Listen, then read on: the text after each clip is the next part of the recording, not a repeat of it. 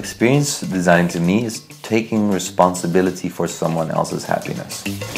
Victor will always believe something is possible and will always fight for those possibilities. He knows what he wants and he's direct about it, but that's what I like about it. Dreams very big, sometimes a little bit too big. You can tell he loves what he does. What's not to love about him?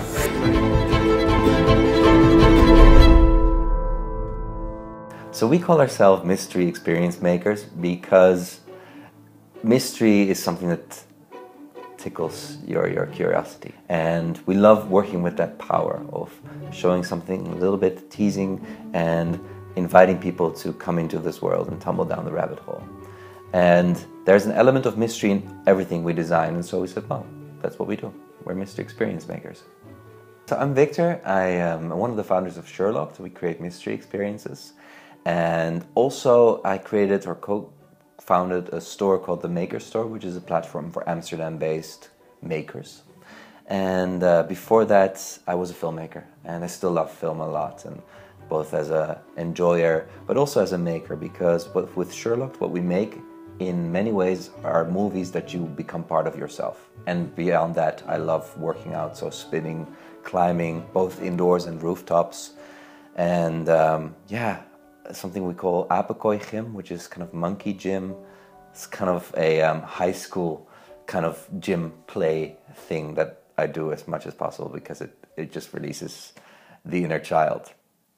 So the four founders of Sherlock, we're all from a different industry, right? So Pim's an architect, Mike as an opera singer, Tristan's trained as a jazz pianist at the conservatory, and I was a filmmaker before this.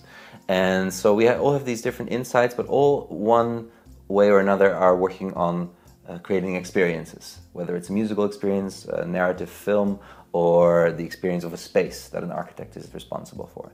And we came together kind of excited by the opportunities and the possibilities for improvement on escape rooms, where you have a space, a narrative, the hypnotization of music and being in the world, and we thought, well, this is the best circumstances to really touch people in a very deep and exciting way.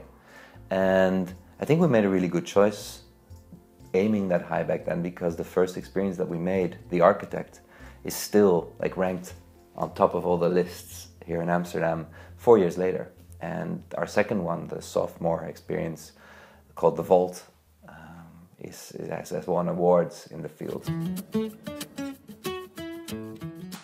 Well, Sherlock is in Amsterdam because my co-founders and me live here, and we live here because it's our favorite city in the world. So we've lived everywhere. San Francisco, Paris, Berlin, London, Zurich. Okay, so not everywhere, but a couple of places. And what we love, or at least let me speak for myself, what I love about Amsterdam, it's the perfect combination of a metropolis, like a cosmopolis, and a village. So you can be anywhere on this side of the spectrum, you can be anywhere within 10 minutes on the bike, anywhere in the center. There's these many very inspiring companies or very successful companies that for a company like Sherlock are clients. So there's also a lot of fertile ground to do entrepreneurial work. And there's a big cultural scene, there's a high value on culture and art. So we call ourselves entrepreneurs in that we use our artistic instincts as a commercial means, or we make our living through our art, but not in the way that a painter does, but by creating products that people didn't expect. And Amsterdam is a perfect place for that.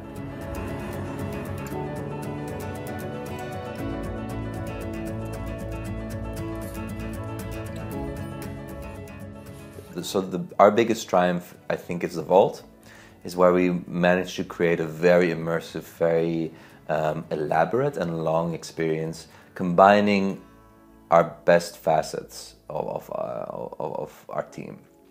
Small spoiler that we also spoil in our marketing material. Of course, you're gonna want a maneuver of a laser field in there, which is wonderful, but it's also not realistic in the sense that a laser field is not something that is actually used as a security measure, but because movies have also used this cliche, because it's a really cool trope and a good it's a good reason to have this kind of exciting Catherine Zeta-Jones maneuvering her way through a maze. That's why they went for the cliche, and that's also why we went for that, because it's just really cool. And so finding this balance of cliche and surprise, yeah, that was a very tough but very rewarding process in the end. And I'm saying tough because we're also four very stubborn people. And I think actually all the projects that we're not too happy about are examples of projects that we didn't fully go into this fight, as it were, and saying, okay, I want to make it better, I want to make it better, let's do this. Yeah, which is tricky because, you know, how much frustration can you take?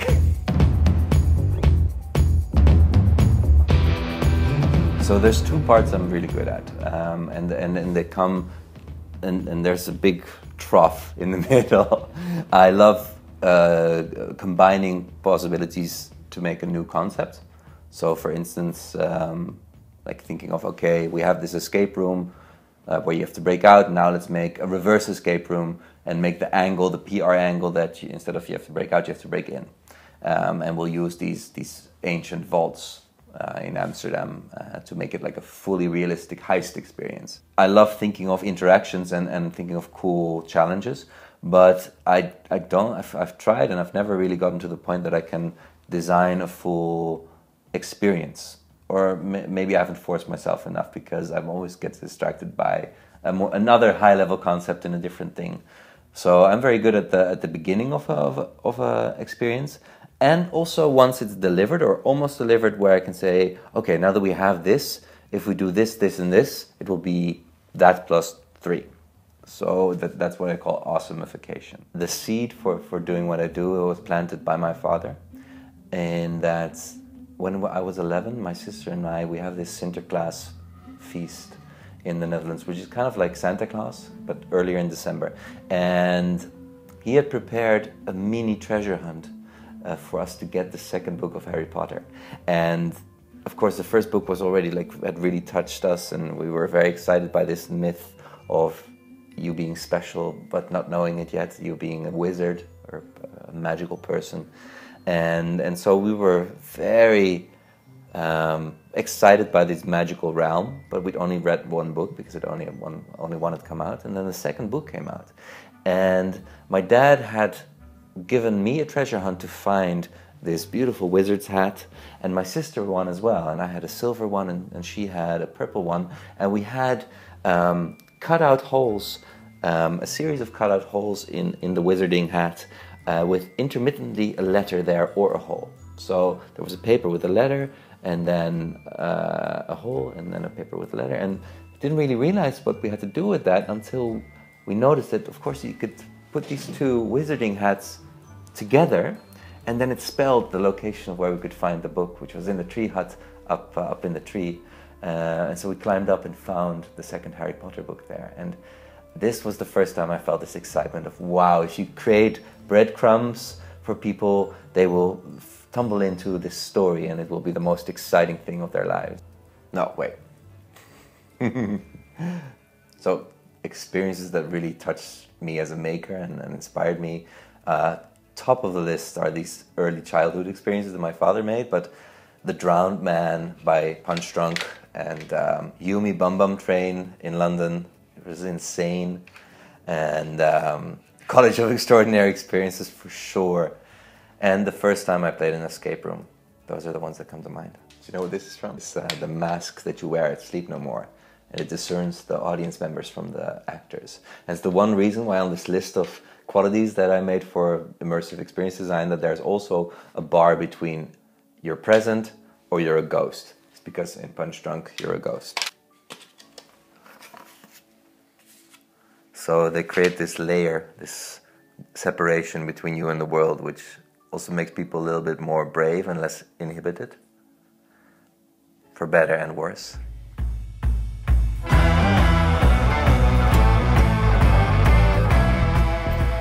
The College of Extraordinary Experiences has helped me in so many ways, even unintentionally and also intentionally. But even just finding that it exists, I know the comparison with Hogwarts is often made because it is a Hogwarts kind of castle and experience, but just finding out that a magical school exists that is dedicated to creating magical experiences or extraordinary experiences, that alone, that knowledge, and then that picture of the castle and the list of the people coming, is like, I'm not alone. We are not alone in this universe. There's other people dedicated to this ideal as well. And yeah, that is like getting the letter from Hagrid. Even when you're not yet invited, just knowing that it's there.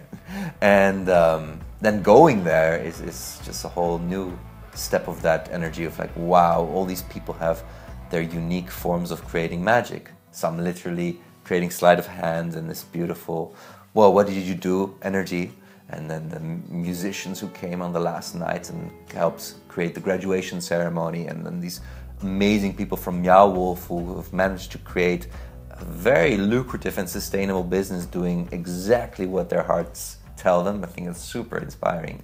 So yeah, the fact that it is there, the people that come there, and then on third place, the things we do there. But that's really on the third place. The first two are more than enough already to make you feel wow. I'm planning on going back and contributing to the run-up of the experience, because like I said, the discovering of that it exists and the anticipation of going there is so much magic in there and so much joy, and so we kind of want to leverage that energy and create even more anticipation. Yeah, that's me.